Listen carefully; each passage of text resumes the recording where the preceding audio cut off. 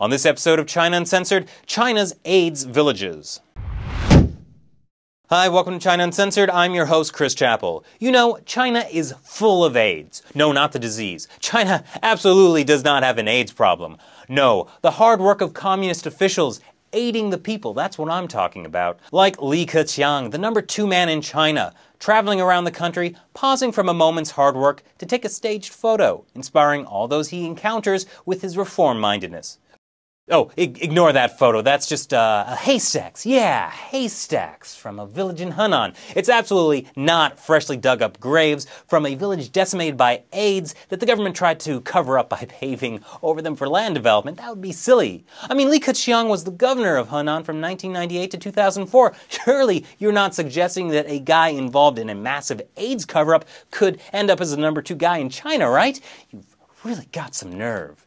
Henan province is China's breadbasket. Rice basket? But in the early 90s, after several decades of natural and man-made disasters, everyone was pretty poor. But there was one resource the province had left totally untapped: people's blood. And so from 1991 to 1995, the government encouraged farmers to sell their blood, a policy thought up by a rising star in the Communist Party. Now, knowing that foreigners were a bunch of AIDS-infected drug-using perverts, China made the wise decision to ban importing foreign blood in 1985. But apparently, Chinese people were pretty squeamish about donating blood because, according to Chinese medicine, it is the essence of life. So Henan officials set up 200 licensed blood and plasma collection stations and offered about $6 American for some blood plasma. A lot for the time. They would take your blood, extract the plasma, and re-inject the rest of your blood back into your body. A propaganda campaign ensued, encouraging everyone to join. Farmers were told selling plasma helps maintain healthy blood pressure. It doesn't, but hey, it might. And I mean, women bleed every month. They probably have a few extra pints to spare to help the family income. That's actually what they thought. And like any mass campaign the Communist Party leads the people on, it was a great success, until it wasn't.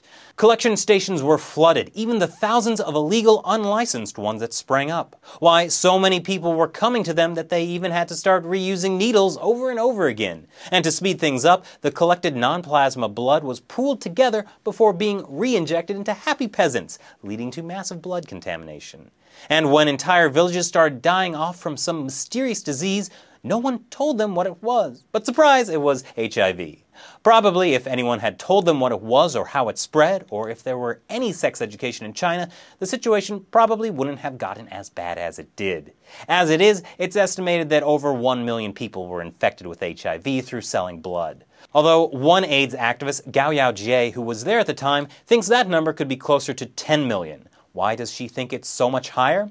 Well, I'm sure that even though she was there at the time, she was probably unreasonably biased by her time working as a gynecologist in the 70s and 80s, just because her orders at the hospital were to make sure no babies left the hospital alive as part of the newly implemented one-child policy. And so just because she was forced to frequently perform late-term abortions, she thinks there's some kind of government conspiracy to cover up the AIDS epidemic. I mean, how could there be a cover-up?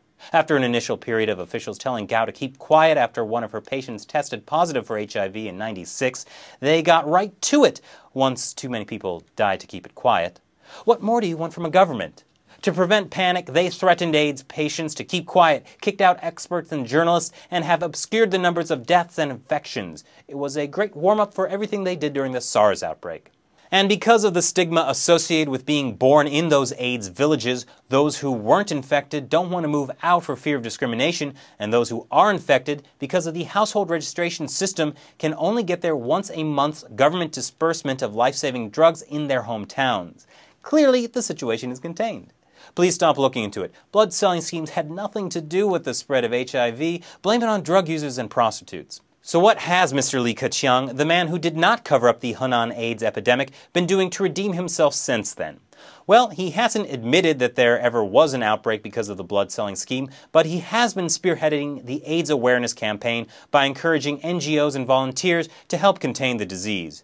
But to be part of such a glorious effort, you must first be on the good books of the party. If you're anything like Hu Jia, the outspoken AIDS activist and dissident, then you should just play your part by getting harassed by police, spend some time in jail, and illegal household arrest while having a liver condition. That's what you get for trying to bring clothes and toys to families of AIDS victims. The only AIDS plaguing China is the AIDS of the communist officials making the Chinese dream come true.